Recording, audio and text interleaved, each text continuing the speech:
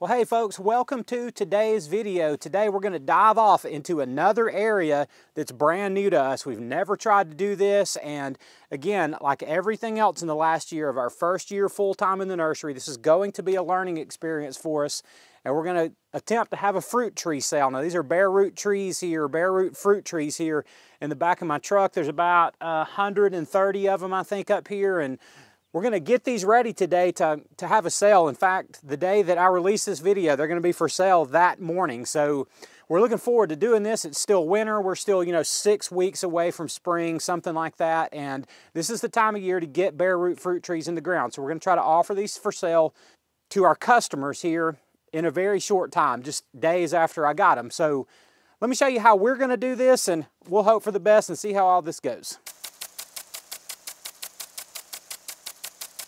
Now this first variety I want to show you is a black cherry tree. So if you're into black cherries, I'm your guy. So this is a bundle of 10, and they're just dug, bundled together, and at various points here up the tree, don't forget the label, up the tree, they're just tied together. So we'll go through and cut all that loose and start putting them in a bag. Now I bought these bags. These are just sandbags from Uline. I think these worked out to about 80-something cents each. I'm just going to bag this tree and its roots. So let's figure out how I'm going to do that exactly. I guess I'll just wad them up and stuff them in there.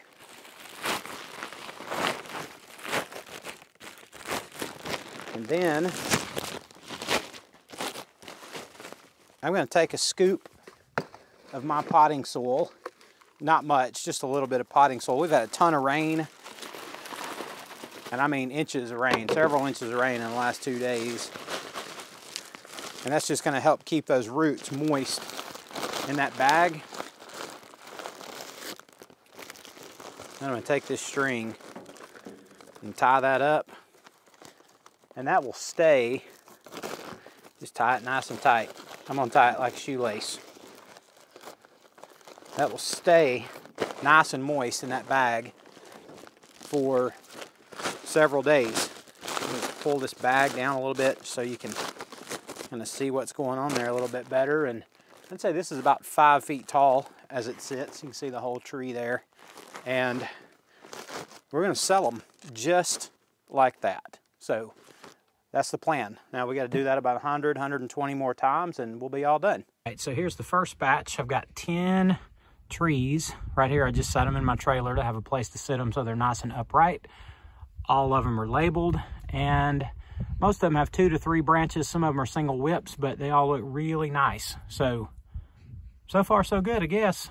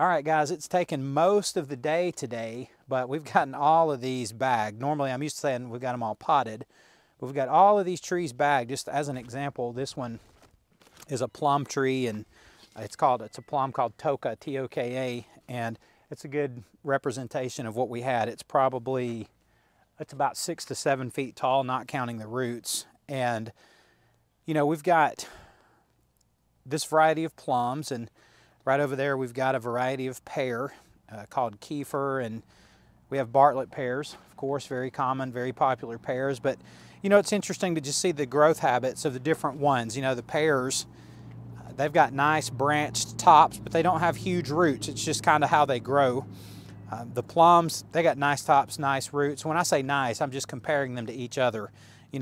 like a pear tree's roots don't grow like a plum tree's roots. So it's not an apples to apples, no pun intended. But anyway, it's just interesting to see their different growth habits. We've also got some Red Haven peach trees here. So look really nice. Those are, I don't know, 6 to 8 feet tall as well. Just really good. Some of these peach trees, a couple of them, they're actually over 10 feet tall. They're really nice. So just wanted to show you that. We'll walk around the trailer here. This is the trailer. We piled them in it and we've piled them around it just to have somewhere to put them. We're going to figure out how to display these a little bit better to actually sell them. But, you know, there's, I don't know, 80 or something on the inside. And there's a total, I think we did 120 was our total. So that's kind of where we are here. We've got just where we started this morning with these black cherries right here in the corner of the trailer. Again, I already mentioned these once, but these are Bartlett pears that are sticking out here. And going down this way, we have another variety of cherry called Bing, just a common cherry variety. But, you know, I say it's common. These are not like rare and unusual varieties of fruit trees, but you also can't just run down to your local nursery and buy all these either. So, you know, having a specialty fruit tree sale, you know, we hope it does well and hope it drums up some interest. All right, moving on down this way, we have Granny Smith apples.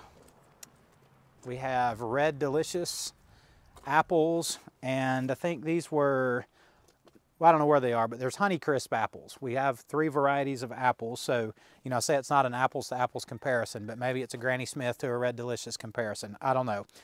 We have Celeste figs down here. These figs are unbelievable with the size of their roots. I mean, on some of these, we had to prune and prune and prune the roots just to be able to get them in these bags, and these bags are not small. But anyway, these are really nice, very well developed figs, and you know, we look forward, of course, to being able to offer those.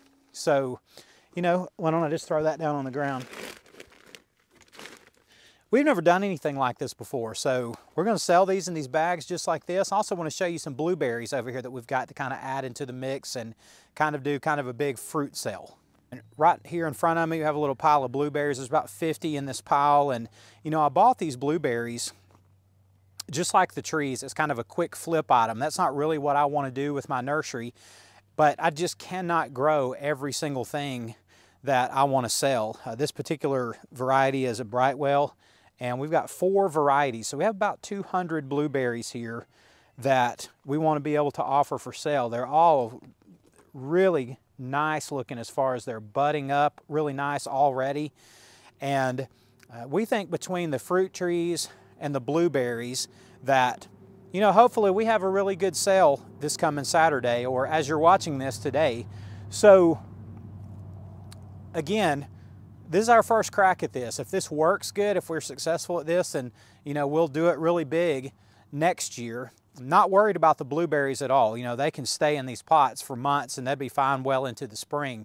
You know, the bare root fruit trees, those are what we really want to get out of here quickly. Those need to get in the ground and people need to get those planted. But, you know, this is something that we can a little more than double our money on a per plant basis.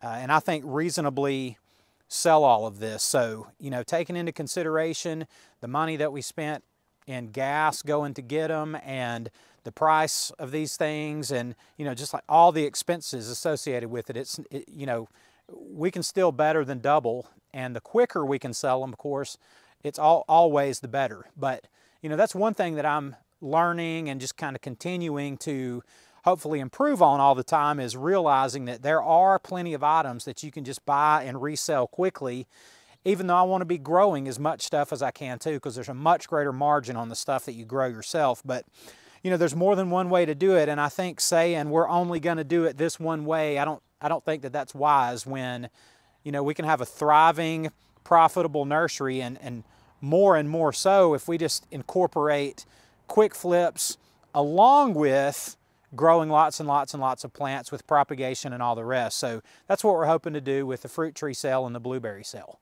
You know, in the nursery there are kind of different categories or different areas where, you know, it seems like, You know, you want to kind of grab 1 or 2 or 3 of those categories and try to do really well with them. And here's what I mean. So for example, for a long time, we've been able to do well with screening trees. You guys know about my affinity for green giants and emerald greens. And it's not just that I love them, but we can sell, I mean, as many of them as we can grow, I guess. I don't really know what the upper limit to that is, but you know, last year we really started getting more into perennial flowers. So I'm calling that a category. So like screening trees is a category and perennials is another category. And we really learned a lot about those last year, about producing them and about selling them and overwintering, and hoping to do more with that this year. Also with annuals last year, annual flowers, you know, your petunias and begonias and lantanas of the world and that whole world of flowers. We didn't know anything about that.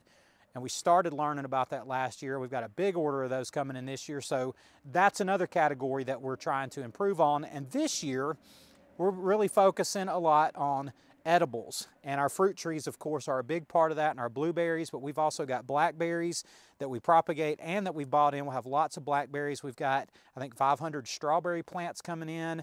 I'll give you guys an update soon, but we're working inside with our tomatoes and pepper plants, hoping to have at least a couple of thousand of those ready to go, you know, starting about April the 1st, which is when we open up around here. So, you know, we're trying to really hit these different categories, because a lot of times those different categories represent different buyers. So we can talk about that some more later, and I'm sure we will, but we want to have a wide variety that can reach out to serve a lot of different kinds of customers looking for different things. And this is one way, hopefully, that we can expand into that, into the edibles things in kind of a unique way, to not just be another nursery that's got 3 and 5 gallon potted trees, but we're doing them bare root and we're selling them for less. So we're going to try it and we'll see how it goes. So guys, just another update on what we're doing in our nursery. And right now it's all about fruit trees, and this is going to consume our week this week. And I couldn't be happier about that. So, you know, anytime we're trying something new, I'm pretty excited. It makes me a little bit anxious to do it, but I'm excited to see how it goes and what we can learn, and hopefully we can make some money. So that's what we're doing all this for. So all of that being said, once again, I appreciate y'all watching. I love y'all, and I'll see you guys on the next one.